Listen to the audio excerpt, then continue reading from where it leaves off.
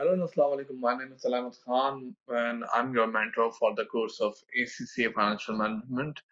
And previously, this course was known as F9, and most knowingly, and majority of the people already knew it by this name and very familiar by this name.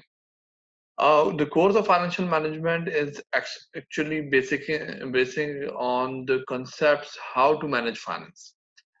And in this course, you will be focusing on the key basic areas that are really important in order to pursue the profession of financial management, or the profession regarding how to cope up with the working capital, how to make a decision making, how to go for a business valuation. So this is a core course for that purpose. This is one of the cores that usually have comparatively low passing ratios when it comes to the fundamental levels. And in comparison of the difficulty level, this is quite like a different norm, because so far you guys would have covered the areas regarding somehow. If you have attempted F7 earlier than the rest of the courses or financial management, you would have seen some sort of accounting or reporting, financial reporting in your prior experiences or prior discussions or prior courses. But in this course, the focus will be totally orientation, will be upon the decision making. That if there is a critical decision making in the financial decision making, how you guys will be developing that case, that decision making scenario, and how you will be making the decision accordingly. So in all this perspective, this is and I mean it's a broader image of the course. Now let's move upon that how we will be pursuing this course in our further lectures, and how we will be going towards the discussion areas and all. So first of all, uh, in the, in the area of financial management, the major topics that you need to focus majorly on, the core areas in that includes cost of capital, that includes investment appraisal,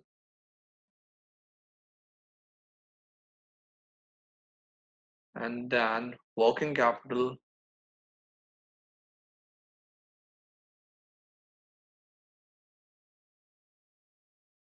risk management. So these are the areas that are quite critical when preparing for the examination. When it comes to the number of hours and number of preparatory preparation hours, you should have at least 200 hours available for assuring yourself that you have done a lot in for the preparation, and in order to assure yourself that you will going to pass this exam. So in this concern, these the classes and the practice and all the sessions would be constituting will be contributing around 70 plus hours, that include the videos, the practice, that the question and Q&A sessions, the live session, and all. So, and apart from that, you can see that more than 50% of the effort will be depending how serious you guys are. So it's more about practice and practice. So this is all about regarding overview of the course. Regarding me, I'm in the field of financial management and lectureship, or the field of education for the last 10 or 15, 10 or 12 years. I'm currently working as one of the country head of one of the financial institution, and based in Oman. And from the perspective of education, I'm a ACCA member. I have been through the member of it means MBA from the IB Karachi. and basically I'm into the field of financial management practically from the front of investment banking. So in the investment banking, what we do, we do all the things that you are going to study in this course and in the course of advanced financial management. So in a way, what I'm teaching, whereas actually I'm applying as well, so I have the both perspective. So I would be able to pursue you guys and make you realize how this course is really important to carve out to your career plans. So let's move on. This is brief introduction from my side. If we come toward the week-wise plan, uh, let me shift towards the other document.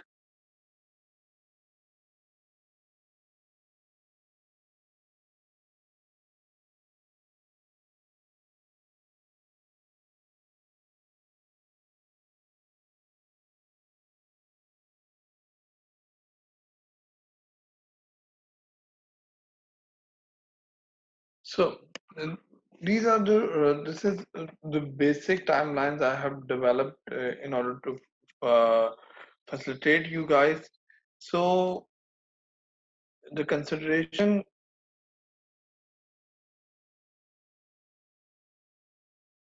so this is an area, this is defining a scope of work and all the region. Uh, and these are the materials that would be available on the LMS.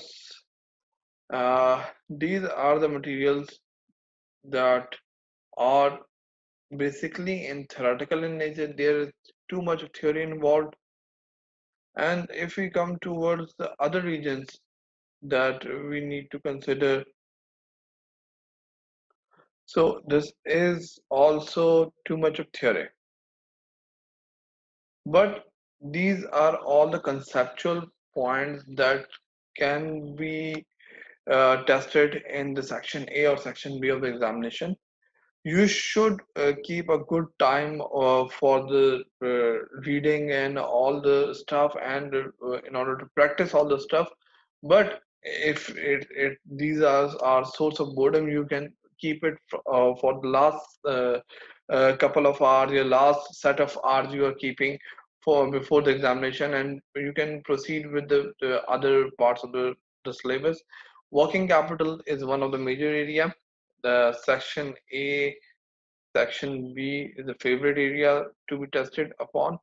So I've given a tentative schedule that how you guys on day-to-day basis can manage up for the preparation and the learning. And apart from that, if you want your own set of schedule that you can jot down as well, but this is something as a benchmark you guys should keep in mind. Okay, so in the working capital, you will be discussing more about how to manage the working capital, the day-to-day operate, the finance required for the day-to-day operation of the entity, and apart from that, you will be discussing the inventory cycle, how it is managed, the receivable cycle, the cash cycle, the cash management, just in time, and other areas. So there is a lot of material already been uploaded on the LMS for your guidance, and this topic, I would always say this is the king. This is the king topic of all. This is the most important in when it comes to uh, your decision making. When it comes to the crux of this course is basically revolving around, this is some sort of like center point on which the financial management revolves. So, and this is a really important topic that includes how to make decision making, payback period, discounted cash flows, and PV, IRR. And then on the same concepts you will be reading through in this topic, the whole of the scenarios regarding the decision making, the valuation will build on the pillars on the basis of the concepts that are being discussed in this area. Then afterwards, there are certain extensive example practice questions are there. There will be certain assignments will also be there. So you will be witnessing a whole crux of new set of ideas, new set of making decision. of regarding your businesses, and these are the core areas that are really important. Then it comes the next important area, that is regarding the cost of finance, the cost of capital, how it is calculated, how it is differentiated among the cost of debt, cost of redeemable debt, cost of equity, and accordingly the relevant model that are required to be learned in order to pursue this course. So these all are really important areas.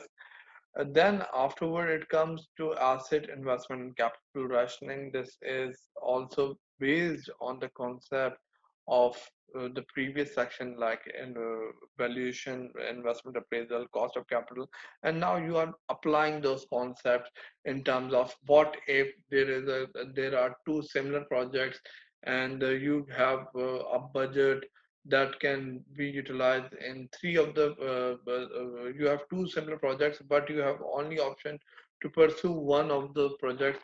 So how you will be making those decisions, what is the concept regarding divisible, non-divisible projects, and all these concepts will be considered in this section.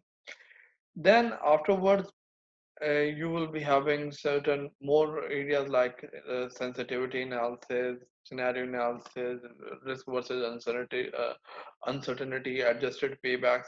All these areas will be discussed in this section, and this is quite like these are certain like branches of the investment appraisal and cost of capital that are extending up to the various scenarios. These are quite helpful if the or I would say it would be easy to understand if you have done a lot of practice in the investment appraisal scenarios. Investment appraisal, I just forgot to say one thing, that in investment appraisal, uh, the point is it's a very important when it comes to section B and section C. So it is really important area. Now let's talk about the rest of the topics. Risk management and interest rate. This is a sort of a nightmare for those who are doing advanced financial management, but to just to convey some to an extent a comfort, uh, these two areas, the currency risk and the interest rate risk, uh,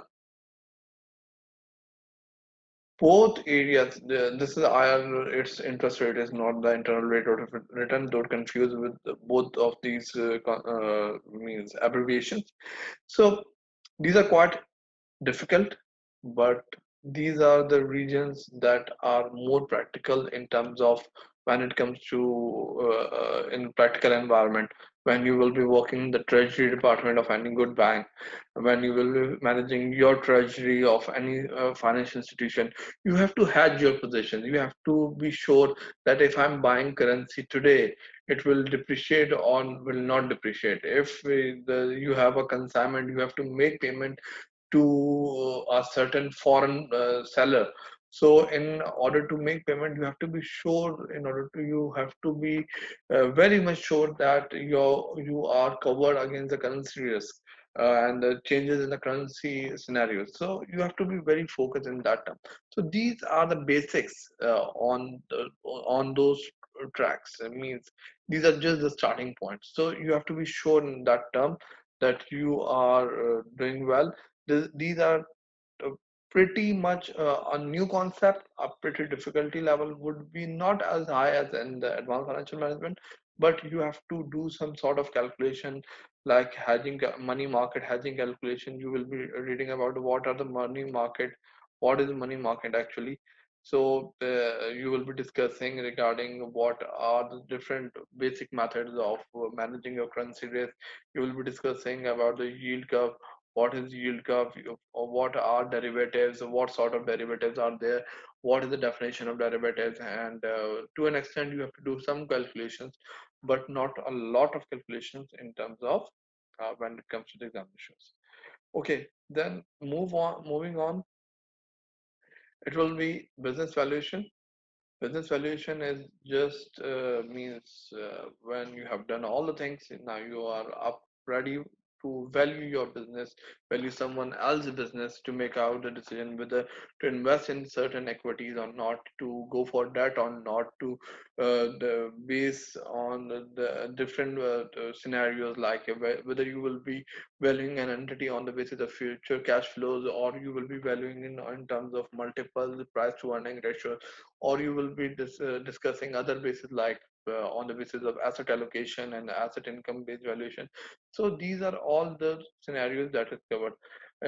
Means if in the section C, this can be tested in means in a way that it can come in a strategic manner, that the first part will be asking you topics, asking you questions regarding the concepts and the investment appraisal or cost of capital. Then they build on the question and the scenario, and afterward there will be a full-fledged question that you needed to be worked on the Excel sheet or the spreadsheet and build up a model sort of thing.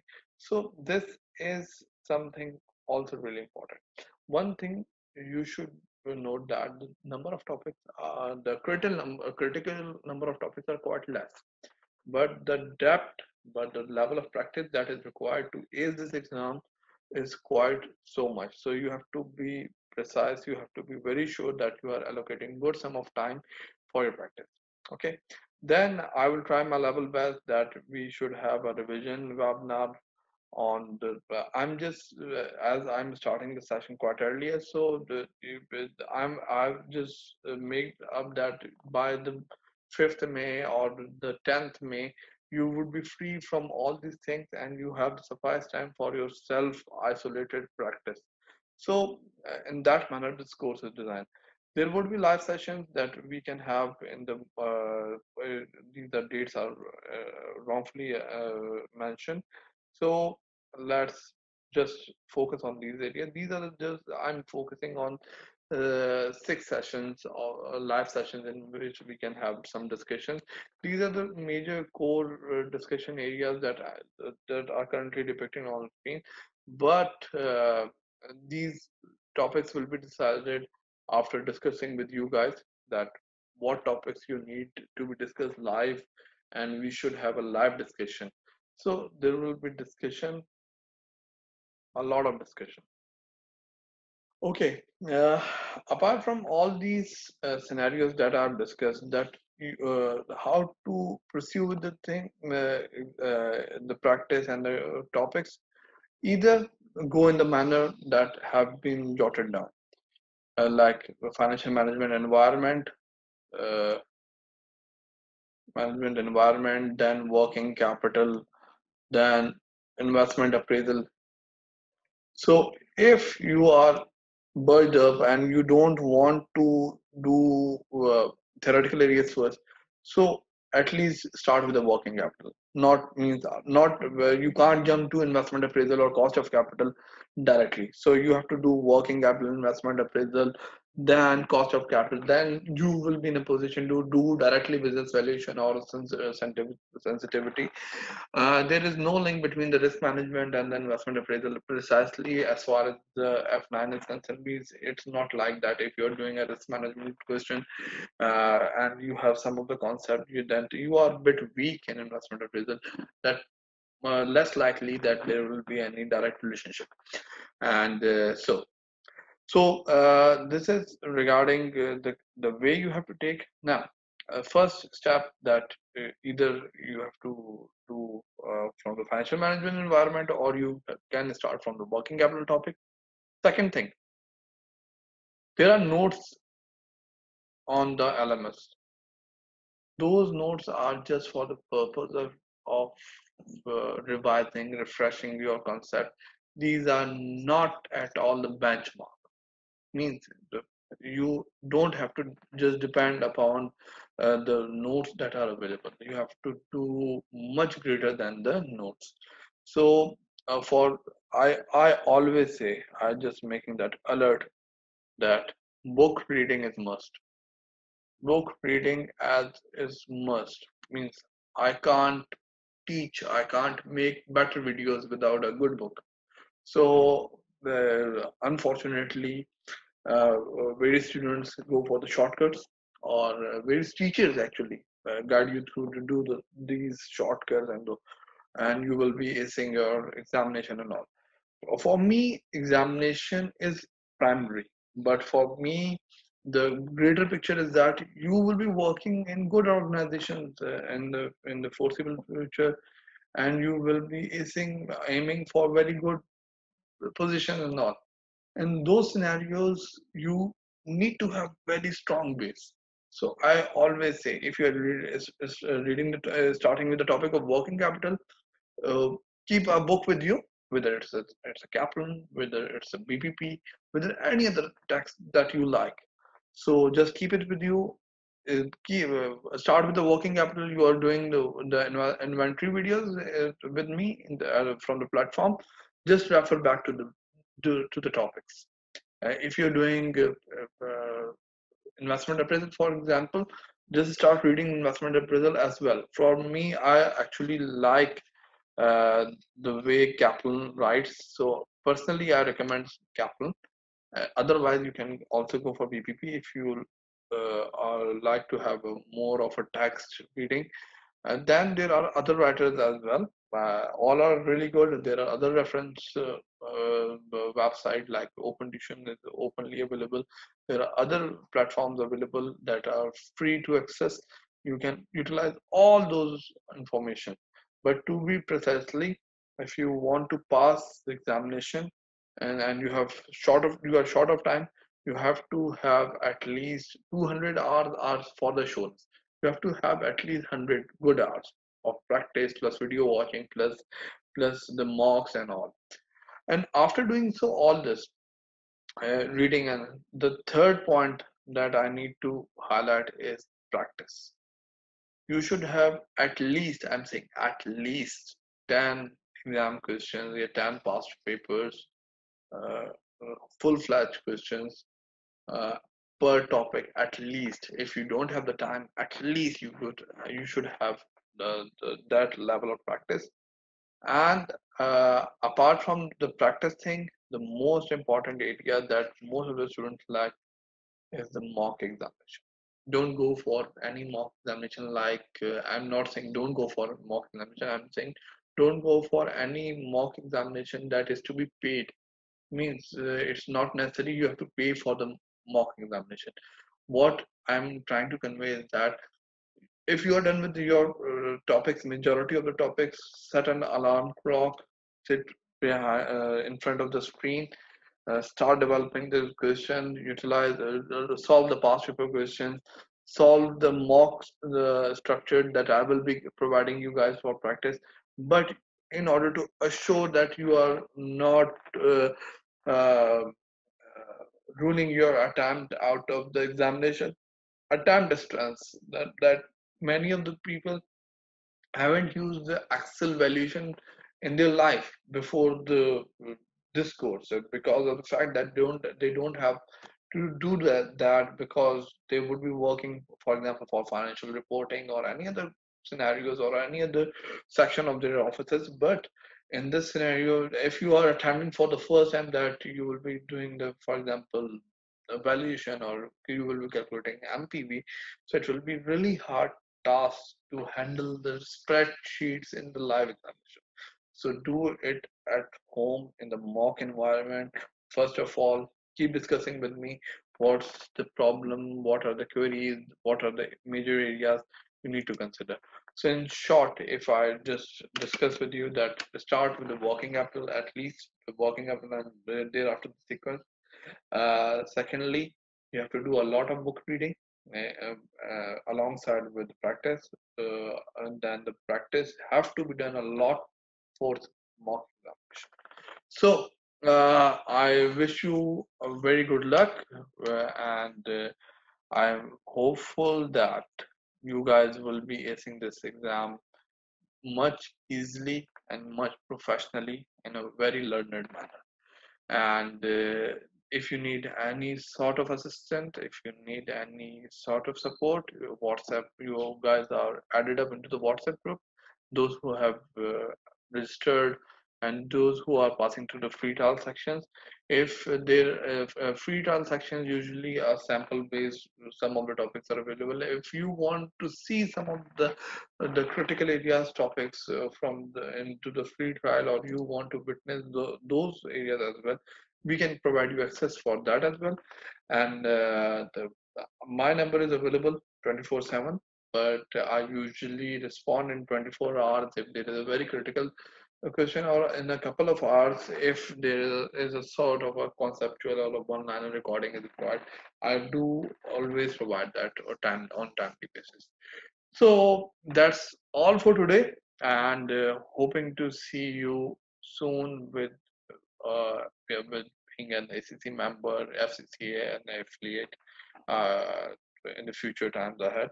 So best of luck.